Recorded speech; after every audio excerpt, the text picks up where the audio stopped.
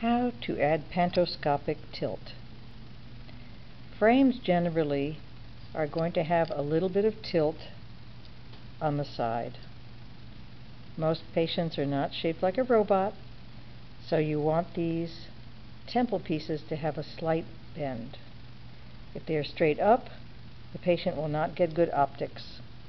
We want a slight tilt down. You can use an angling plier in this area. See how there's a slight tilt down? And remember, when you actually physically tilt that end piece, either with the angling plier or your hands, you are lowering the optical centers. So if you're having a patient that has to raise their head way up to read, then you are lowering the optical centers and making that lower.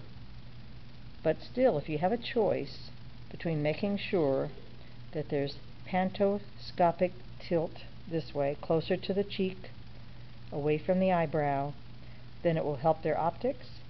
If you need to raise their optical centers after you've added that panto, then you bring in the nose pads or add a little bit of curvature to the front, which will also raise things up. And let me show you another way to add angle or panoscopic tilt.